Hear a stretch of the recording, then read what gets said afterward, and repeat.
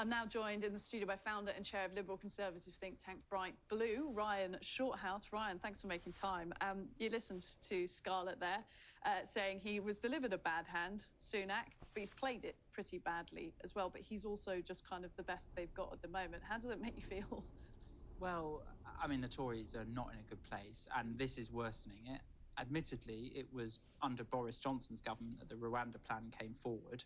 Rishi Sunak, when he became leader, could have decided to deal away with that, but he chose to pursue it. And he's now expended a lot of political capital and fiscal resource on a plan, the Rwanda plan, which actually there's not much evidence that it will work as a deterrent. You know, under the original agreement, it was about, I think, 200 a year of migrants that Rwanda is able to accept. And it doesn't accept many migrants. It has the kind of capacity for about a couple of hundred a year.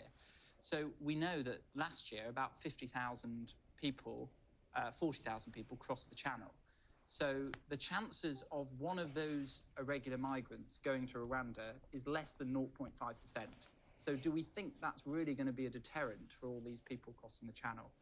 So there's not much evidence that will work, but there's lots of evidence that returns agreements, for example, the one that we have with Albania, has returned a lot of people who have crossed irregularly across the channel, and that's led to a reduction in the small boat crossings. So Rishi should have spent much more time on doing more return agreements rather than wasting time on the Rwanda agreement. We've explored that topic on this show, actually, with somebody who specialises in a lawyer that looks at those Albania return agreements and the success of them. Ryan Saby's still in the studio with us.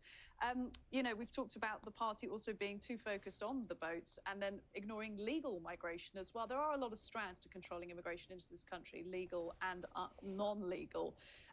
But when you're listening to Ryan there talking about the failures of the Rwanda scheme, do you think that they really just put their focus in the wrong place? I think that they've made it totemic. They've made it a hill to die on. And I think that's probably where they went wrong. You had James Cleverly, the Home Secretary, just last week saying this is not the be-all and end-all. You had Rishi Sunak saying this is not a silver bullet to solving illegal migration. So why spend so much time, energy and cost on this? Perhaps they should have spent all the time, as they say, on sorting out more deals, bilateral deals around the world. And that seems like they've been a bit more sensible. Ryan Shorthouse, I'm going to have to use your surnames because you're both Ryans. Ryan Shorthouse, you know, your think tank was one of the incubators of the David Cameron-style conservatism. So what have you made of the way the party has changed as we get to today?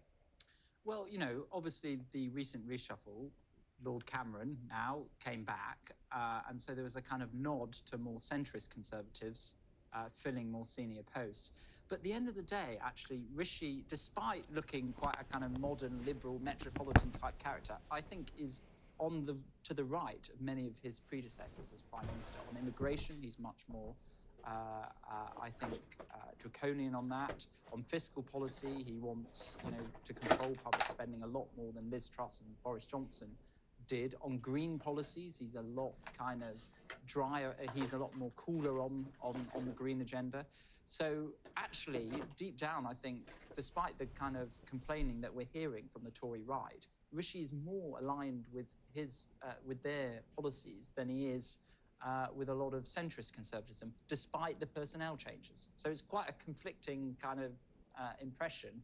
And as a result of that, it seems that nobody's satisfied. So I'm not sure it's a great strategy. He's offering a little to a lot of sides, basically, and not really kind of centering himself anywhere, appearing to. What would the next leader of the party ideally look like? Well, again, you know, he's trying, you know, it's a good thing, actually, that he's trying to get compromise, and he's doing that on the Rwanda thing.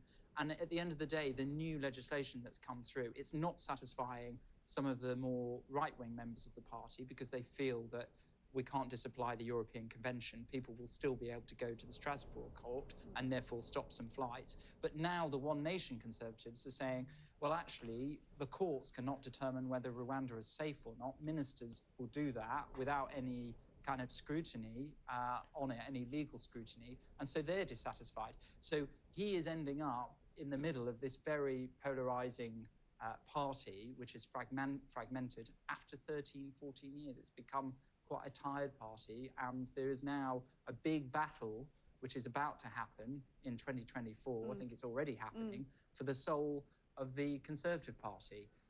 what that leader looks like. I hope a kind of modernising, pro-market, internationalist, institutionalist centre-right leader comes forward. You know, the mistake they made in the noughties was it was a long time before David Cameron came on the scene. But once he did, he obviously then got into power in 2010. They need, I think, the Tory party, if they do lose, which looks likely, to get to that modernising leader as soon as possible to be in the game for the next election. I wonder if anybody will come through the ranks in time. Ryan Shorthouse, Ryan Sabey, thank you very much for joining me in the studio.